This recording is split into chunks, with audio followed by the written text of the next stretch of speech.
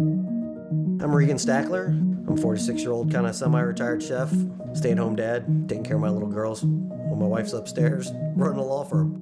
You know, I think like anyone watching the news, you see these hurricanes coming. Of course, I'm attached to it. I'm from Fort Myers Beach. I'm getting messages from my brother. You know, we're all just staying in touch, being family. Hurricanes are very normal on the beach. You know, you hear it's like you go through probably 3 through the year that are like that you would like, okay, boarding up the house, and we would stick it out. And that was just our lifestyle. The interesting thing about weather events and hurricanes, I think, for people who are from Florida, is that they often do not grasp that it could be bad. You know, everyone keeps saying that it's going to go to Tampa. At most, you know, Sarasota. The Wednesday before, it looks like now it's going to Fort Myers. And that's when I kind of started like, oh, holy crap, what's going on? I remember that night when it was coming through down there, and then you're not getting contact anymore from anyone. You know, all of a sudden social media goes dead. And then the next morning, I think it was, and you put on the news, and you start to hear these stories and see it, and you're just like, oh my God. And that's just when I couldn't handle it. You start thinking about people you love. So I started thinking, like, what can I do? I knew they didn't have power, though. I was like, okay, well, they don't have any power. What am I going to do? How am I going to make a difference? And I'm messaging with my brother, and I'm telling him, like, Matt, I'm coming. Like, I think I'm going to come down there, and I'm going to do something. And he was like, well, what are you going to do? I go, I don't know. I'm just going to go down there, and I'm going to cook for people somehow, some way. Of course, with Regan, I think the most obvious thing is always, well, you know, I care so deeply about people, and my love language is cooking for them. It's feeding them. And that's his wheelhouse. So I have some equipment that I'm pretty mobile with. So I was like, what does everyone love?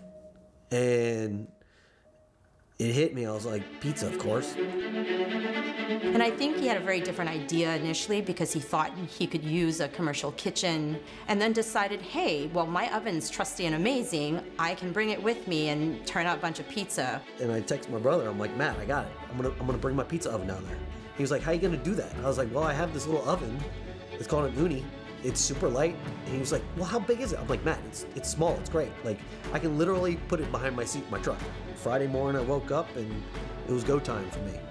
I made like the world's biggest dough ball as far as I've ever made before. It was humongous. When it was done rising, it was actually pushing the cooler open. It was so huge, it was insane.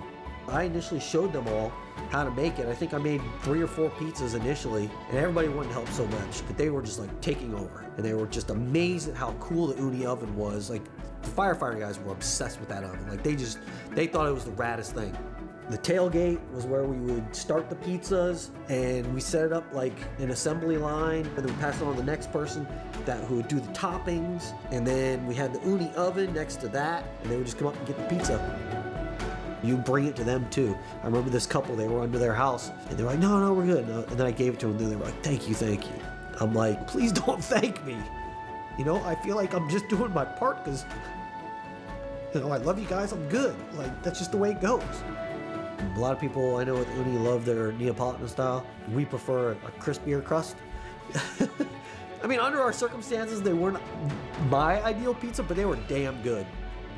We've always tried to share with our daughters sort of different life experiences that we go through as adults. And so we've exposed them to a lot of this sort of work where, you know, you should feel sort of joy at having done something that helps other people, or that just feeds people.